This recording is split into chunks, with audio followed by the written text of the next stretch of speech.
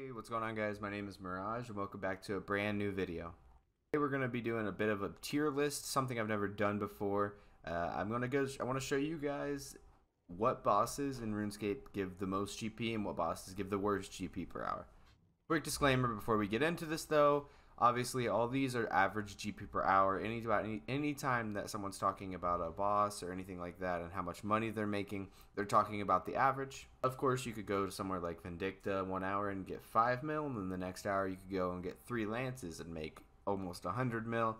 But you obviously need to take the average of how long it's going to take to get a drop and how much money you're going to make based off the drop and the commons. And real quick before we get into the video, I want to give a shout out to Maxime for commenting. He's working on his crisis log. Hopefully you get that done, brother. I went ahead and added him and gave him that 10 mil, which you guys can see on the screen now. Comment down below how long you've been playing RuneScape. It could be RuneScape 3, old school, it doesn't matter. Whatever you're playing with your RuneScape name, make sure you leave that. A couple people left comments without their arson, so make sure you leave that. That's super important. And for a chance for a shout out and 10 mil again in the next video. Also, one more thing before we jump into it, 98% of the people who view my videos aren't subscribed. We're on the road to 100 subscribers, so if you do enjoy the content, please like, comment, and subscribe. Subscribing's free. If you change your mind and I bore you, then you can always unsubscribe at any time. But we are going to be doing a bond giveaway at 100 subscribers, so yeah, we're almost there, guys. Let's get into the video. Alright, let's go ahead and start this tier list here. So we've got the 10 mil or below, 10 to 25, 25 to 50, 50 to 75, 75 to 100, and 100 mil plus per hour. And we've got all the bosses down here. Shout out to Nuz, I believe he's the one that set this up. So let's go ahead and get into this. We're just going to start at the top and work our way down. And I'm kind of going to explain some of my answers as I go along, unless they're just super self-explanatory. So first of all, we've got Dagonoth Kings. Dagonoth Kings have recently become really good with the price of Seers rings hitting 16 mil, and the price of B rings about 10 mil.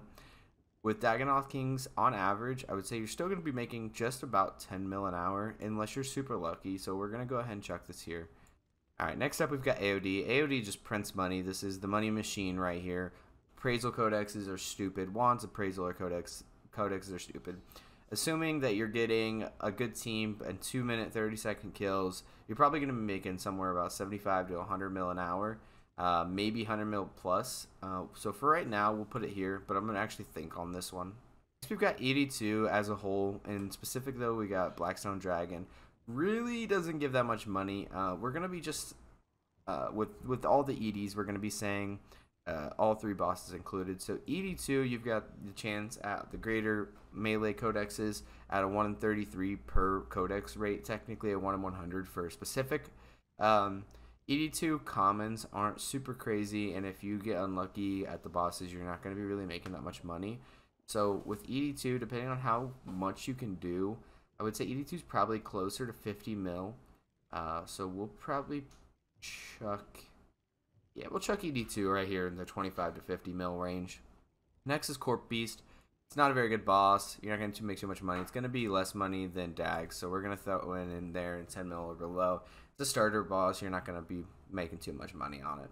You got Carapac. Hard mode and normal mode obviously is way different. Normal mode, I'd put Carapac in about 25 to 50 just because the price of a greater conch, it's going to be closer to the lower end of that. But hard mode's what we're going to be ranking this on. Hard mode can easy be 100 mil plus at a 1 in 150 drop rate for staff piece, and staff piece is climbing. I mean, at the time of recording, the fractured staff armadillo is around 5.4 bill now. It was just at 5.1, and I only see it going up, being the best staff in the game.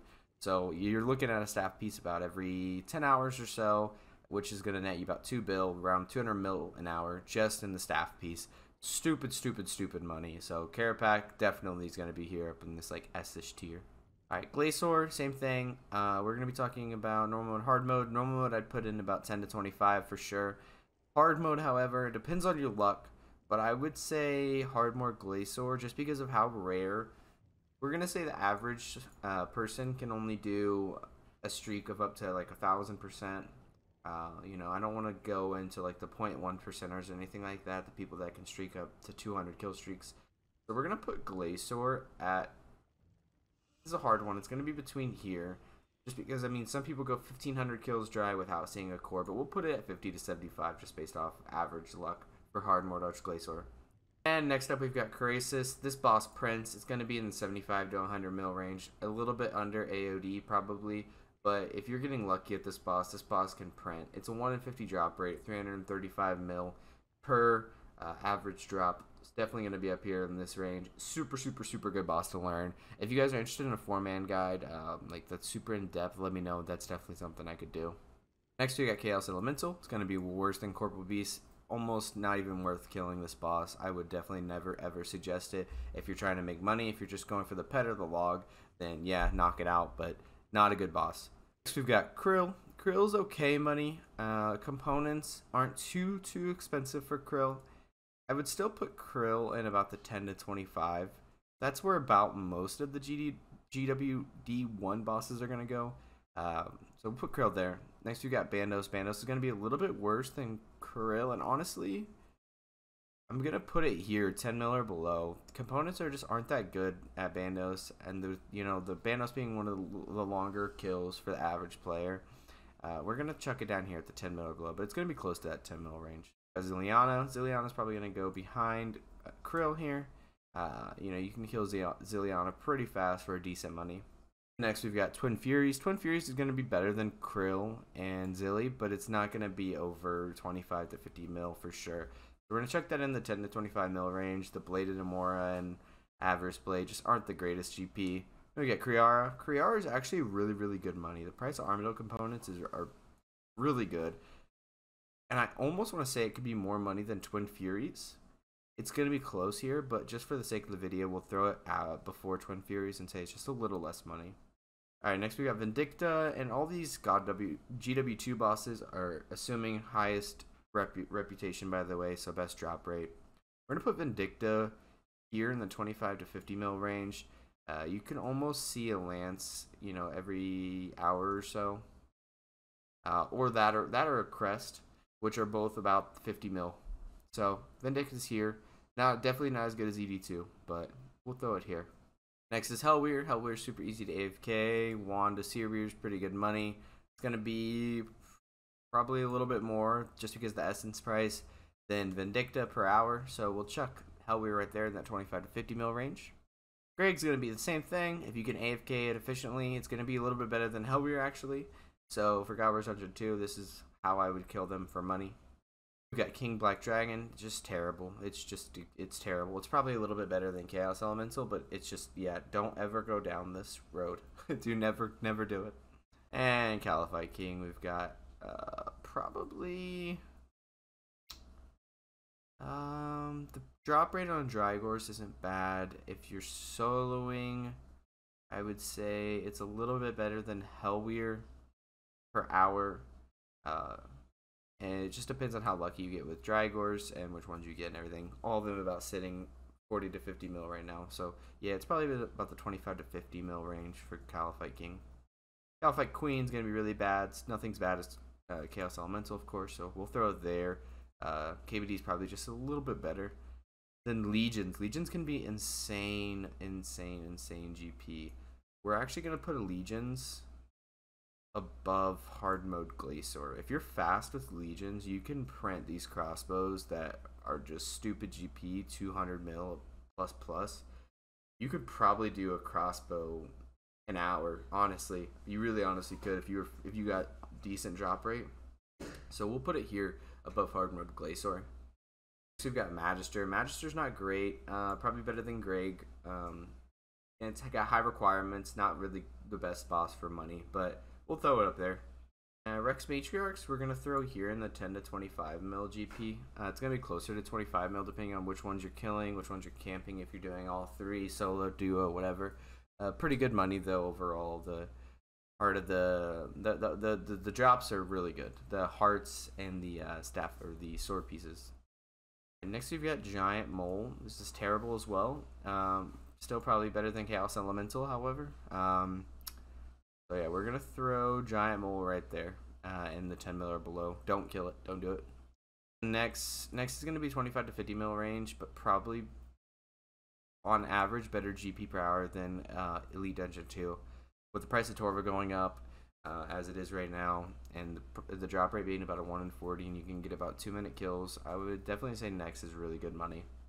QBD is not the greatest at all. It's probably better than Krill and Zilliana, but it's going to be that 10 to 25 mil range. So we'll throw it in there. Not the best boss to kill, but a good beginner boss for sure. And Ambassador, really just depends on how lucky you get here. This is a hard one because, you know, Eldritch Crossbow pieces are roughly a bill piece, but 1 in 55. We're going to chuck 83. Man, I think people are really going to hate me for this one, but we'll throw it here. We'll throw it here before hard mode Glacier. 50 to 75 mil, but I don't think it's getting close to that 75 mil range. Alright, now we got Raksha here. Raksha is really, really, really good money. Commons are terrible, but the drop rate for uniques really isn't that bad. I would say Raksha is a little bit worse than hard mode Glacier, but definitely better than ED3. We have the Spider. Spider's not the best money, but definitely not bad. I would say the Spider's probably closer to 50 mil, maybe a little bit over, but we'll throw it at the top of this tier. Rots. Rots really isn't that great. It's probably better than Matriarchs, and it probably could go like here-ish. We'll throw it above Hellweir and Vindicta, in that 25 to 50 mil range, just the price of Malevolent Energy and how fast you can kill them. Actually, on second thought, I'm gonna move this.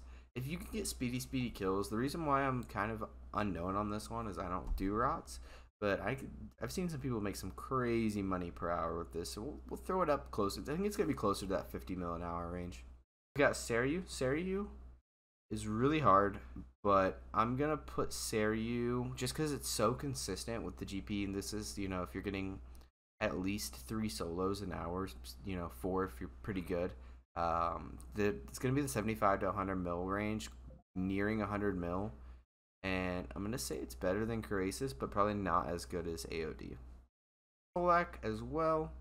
This boss just prints GP, you know, as the price of splits. You're probably getting 100 mil plus an hour. I don't know if it's as good as Carapac, however. I'm not as knowledgeable, but we'll throw it there. Virago, same thing. Seismic Wands are just so good. Virago is just such good GP per hour. We're going to put it in that 100 mil plus an hour range. Alright, and finally Telos, and this really depends. If you're streaking at 24.99 and claiming there, you're going to be probably hitting 100 mil plus an hour, but we're just going to say the average person can't do that, and I'm going to put it at 75 to 100 behind Kerasis. This is our tier list finished here. Take a good look at it. You know, if you got a friend that's like, I don't know how to make money, you could just direct them right to this video. This is how you're going to do it. The best money per hour is going to be Carapac, Solak, and Virago, I would say, with AOD close behind. Then Seiryu is really consistent. If you guys disagree, feel free to leave a comment. I'm sure a lot of people are going to disagree on this one. Tier lists are always controversial, but that's kind of the fun of it. This was a different kind of video, so if you guys enjoyed it, let me know. Leave a like, comment, and make sure you guys subscribe. Bond giveaway at 100. Follow Nuznuz on Twitter. Thanks for the tier list, Nuznuz, here on Tier Maker. I'll leave a link to this in the description if this is something you guys wanted to do. But yeah, I will see you guys in the next video. Thank you guys so much for watching. Peace.